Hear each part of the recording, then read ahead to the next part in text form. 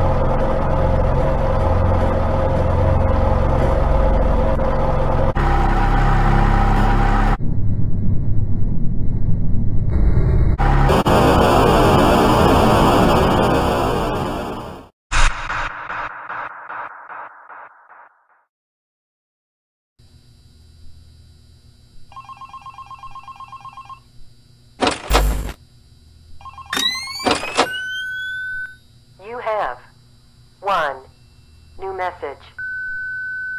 Hey there. I put up a note today to gather some intel on the animatronics from the other employees. Just to get a list of the issues we've had with them. They've written down some stuff here for you, so let's see. Alright, so obviously the animatronics walk around at night, you know that by now. They try to get to places they shouldn't be. Yep. They act weird after dark. Yep. They don't like adults.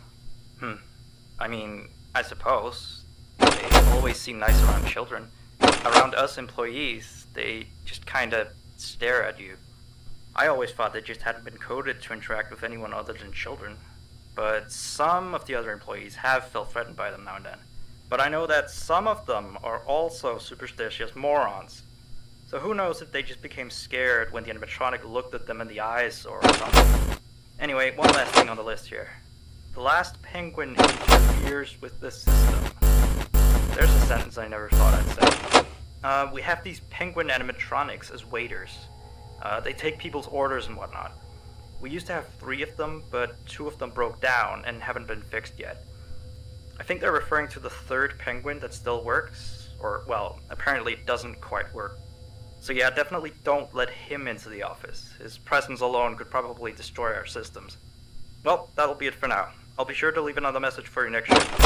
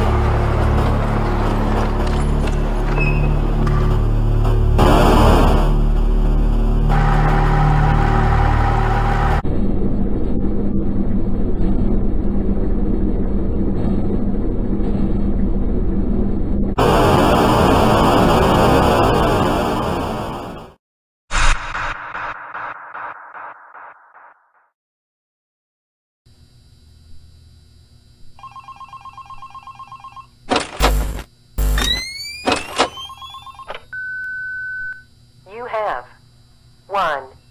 New message. Still here, I see. Awesome job these last 2 nights.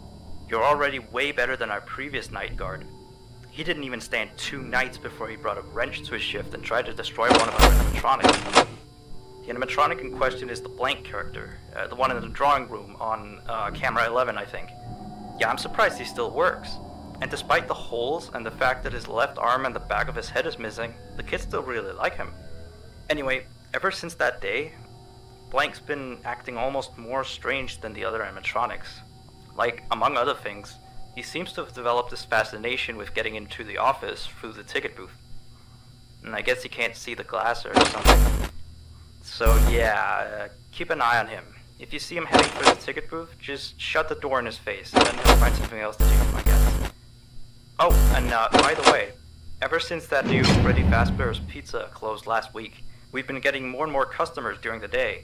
So next week, if you're up for it, we could use you on the day shift. Think it over. We'll talk later.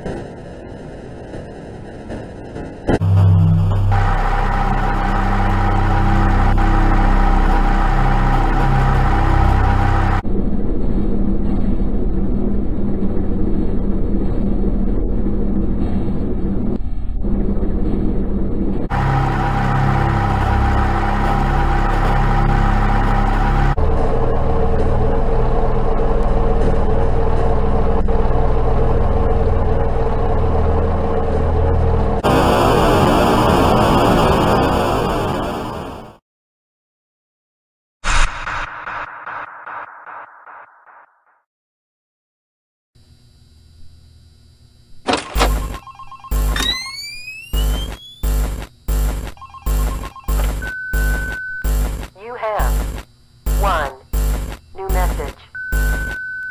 Alright, so real quick, we had an old animatronic version of Candy, before we got these new shiny ones. Anyway, he was supposed to be out of commission ever since he was involved in this incident with a customer. An adult customer, luckily. Not a child. Not that the children aren't safe here, that's not what I... Anyway, our technician has tried to fix him up for some time, and he wants me to warn you that old Candy might start walking around as well. He should be in parts and service. That's camera 10, I believe. Keep a real good eye on him. He's quite big, so just be careful around him. That's all. Keep up with the good work. Oh, and I heard you took the day shift offer. Nice.